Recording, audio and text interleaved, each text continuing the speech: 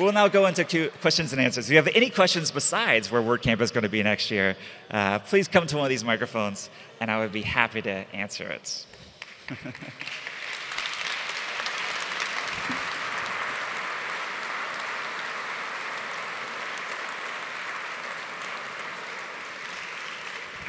Or try to answer it. So we'll start here first. Please say your name and quick question. Right. Hey there, I'm Adam. My question is this. I have a prototype on my laptop right now. You mentioned editing documentation should be as easy as click and start editing it. So I have a prototype right now that takes Markdown handbooks that WordPress uses and allows editing them in Playground and then contributing a pull request back to GitHub. My question was this. You mentioned also reviewing flows in WordPress, all that. Do you see that more centered around GitHub or WordPress.org in some way? Oh, good question, right? Because we're a pretty good content management system.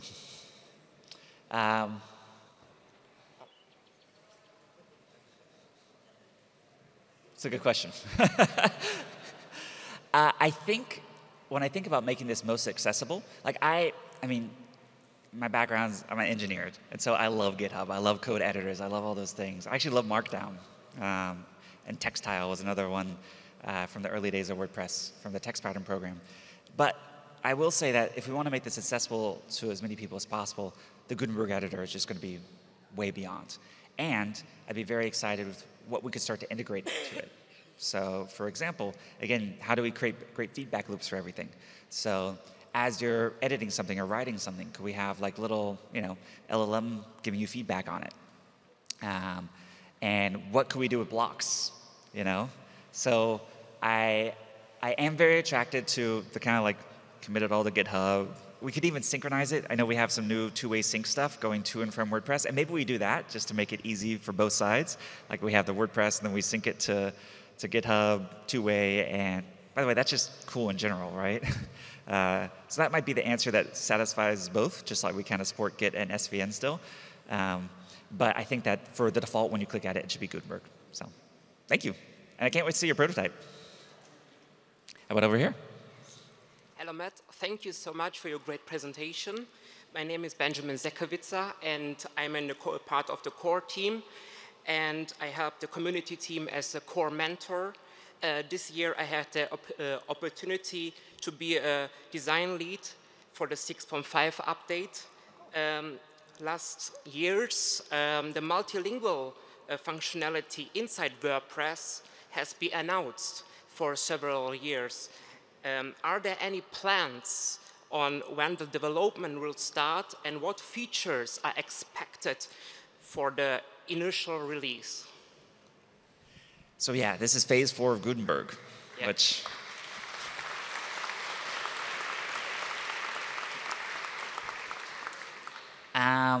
Not yet, is the easy answer. So I would say I would love to see things to continue to be explored in the plugin space, including different data models and interaction models. That's the most important thing we have to decide to really get this in the core. Now that said, we got a lot of collaboration, which is phase 3 of Gutenberg to get right. And I've actually been sort of thinking about maybe even personally leading like some iteration releases where we go back just to existing features, go back to phase 1, go back to phase 2, and polish it and do some iterations on it. Because I think it can be very enticing in software to always move to the new functionality, the new thing. And I want to make sure that our core, especially with all the new stuff we've introduced, patterns, blocks, all this sort of stuff, is just like really dialed in, really intuitive, really, makes the simple things intuitive and the complex things possible. I don't think we're at that standard yet right now. And so, yeah, I know in Europe you really, really want the multilingual. That's why I made it phase 4, because I knew it was so important. But in the meantime, the good news is that there are some excellent plugins, including some I saw in the sponsor area there, that can solve this problem for our users and perhaps provide a good technical framework, for what we do in the future. Thank you so much. Thank you. Hey, Matt. I'm Courtney Robertson with GoDaddy, and I have this habit of asking you questions and then coming back a year later and let's like revisit the same thing. So stats dashboards, we spoke last about it during the Q&A here last year. The brief update is sustainability team is currently trialing some options. And you mentioned feedback loops. I want to get some feedback, maybe now, related to how teams, organizations, project leadership, and also individual contributors, be they sponsored, unsponsored, or those even just hobby contributors not wishing to be sponsored. I've been doing a lot of talking and researching while we're here, asking people, what do you envision these dashboards to look like? What's going to serve those 4 areas? But I really would love to get some project leadership feedback loop maybe now about what kinds of data that you're looking for, how would you implement that data, how would that improve contributions to WordPress in your perspective? Yeah, so we're short on time. So I'll say the quick thing that I want to fix or have to fix before we do more of this, that's blocking it, is there's some gaming right now happening of some of our stat systems. And not really at the low end, but at the high end. And so I really want to make sure we root out all that spam before we make these systems used for trustworthy things. So I feel like the data needs to be really trustworthy first before we start exposing it. And that's part of why I turned some of it off, because I was like, oh, this is actually not reflective of reality. There's some spam here, or spammy behavior. So we got to work on that. When we feel like the data is high integrity, I think we'll be able to expose lots of different views. And I'm very curious to see what you do with, because I have some plugins that I'm curious to look at. I also have some stuff I currently have access to at the back end that's kind of cool that I think we could make publicly accessible. But yeah, I'd love to hear the results of your kind of conversations with users. So thank you. All right, let's go over here. Hi, Matt. My name is Hendrik. I want to make this short. Let's talk database for a second. WP Post and WP Options have been our rock for a lot of years now. And we've seen in the past few years several plugins go into their own data tables like WooCommerce or Yoast. So when can you see like a way of core modernizing the database structure and make it more performant and more modern? What do you think? I would actually push back that creating lots of tables is more modern or more optimized. I think it's one of the big advantages we have over like the CCK system of Drupal or other things is that they get out of hand, right? People make a database table for everything, and then it makes it much harder to integrate different sorts of things that actually are the same. They could all be in the WP Post table, for example, with things like commenting or search or indexing or filtering. I think new tables should be rare and special. I also think that with part of me wanting sites to be more dynamic is we need to bet on Moore's law. So let's not forget that the speed of processors, the transistors, everything is doubling every 18 months. And so, what used to be a performance issue now fits into RAM on a $2 a month server, you can switch to SQLite as the database backend, which we now officially support, and all the performance issues go away or something, because it's only a gigabyte of data. It's not like a terabyte. So I think there's a lot that can happen in an automated way.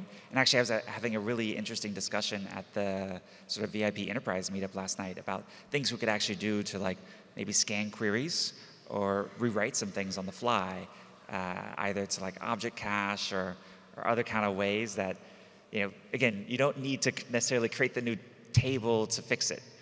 Because by the way, then when all the new tables, okay, what are the indices? What's happening with the table cache? There's so many things that happen where it's not always the best optimization. But I will then also say, talk to your doctor. Every site is different. And one of my favorite axioms of engineering is profile before you optimize. So we do this, I showed some of that for Gutenberg. Whatever your project is that you're working on, figure out a really good profile system. Profiling way to run it against things, because it's always humbling to learn where the actual bottlenecks are, and yeah, I see you nodding, so thank you. Thank you. Hey, how about over here? Hi, my name is Birgit, and I'm currently spearhead of the DIB working group. Last year at WordCamp Europe, I proposed a formal DIB team. Can we finally have a people and culture team to improve and be as a shared resource for all contributors? I get asked so often if we finally get some formal team that we can be more visible with our work.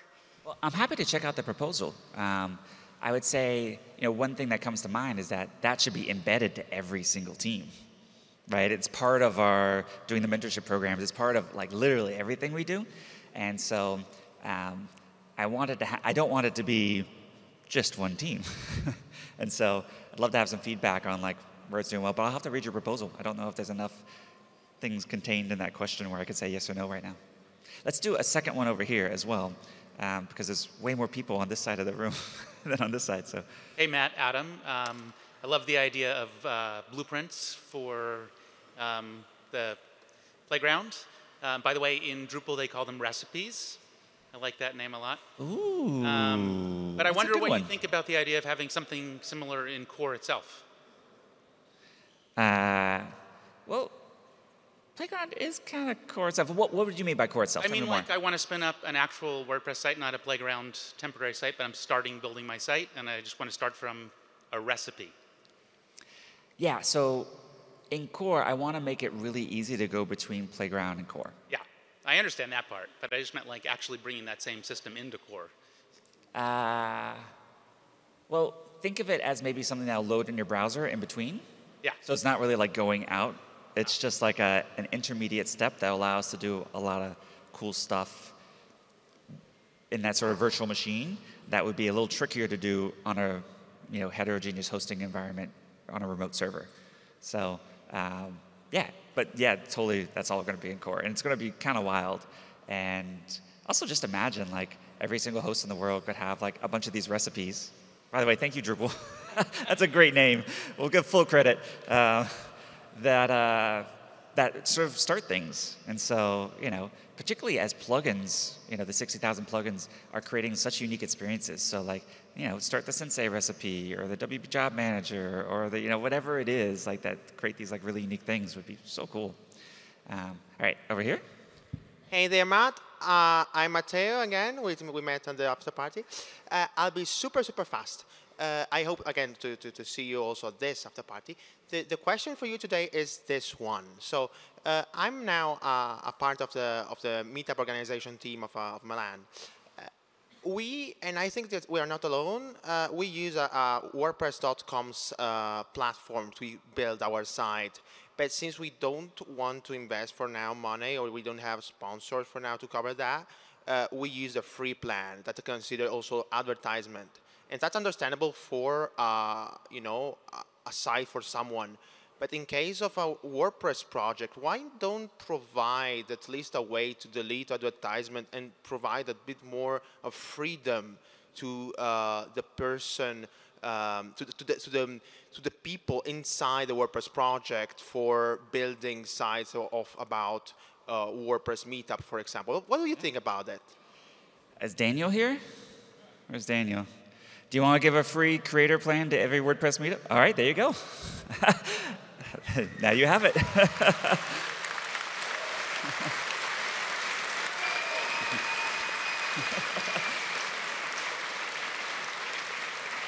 And you get a site, and you get a site, and you get.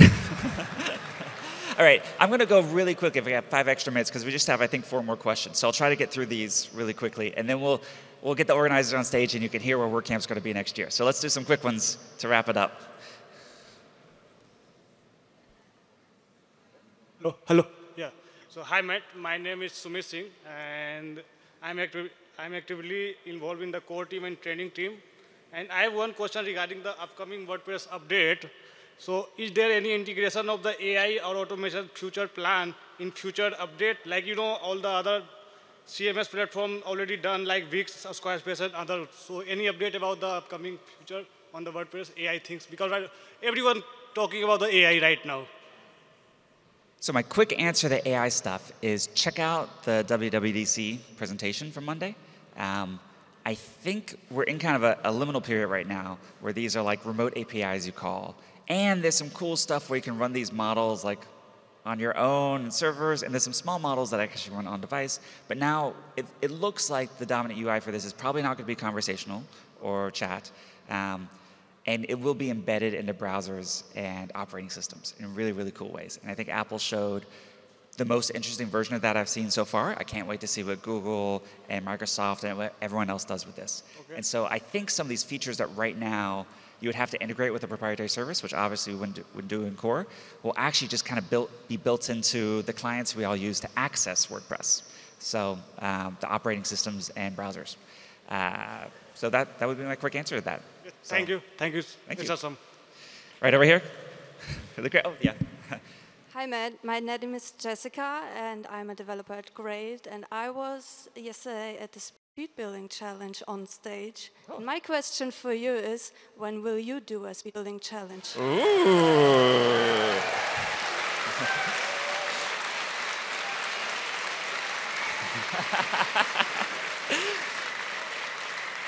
Jessica, was that a challenge? It felt like a challenge. Yes, this it was. Is the gauntlet thrown? All right, let's do one.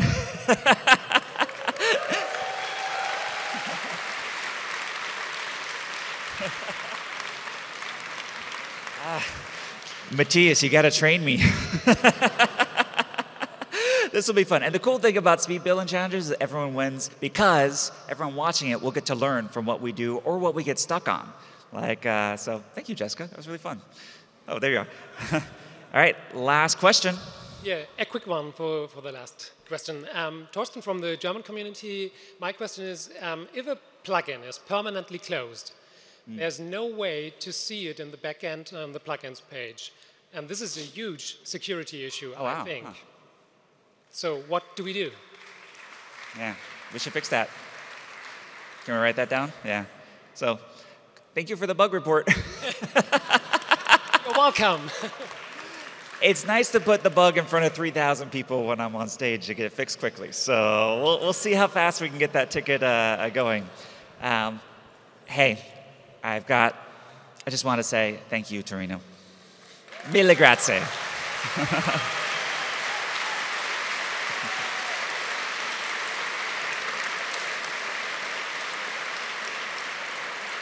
This has been amazing.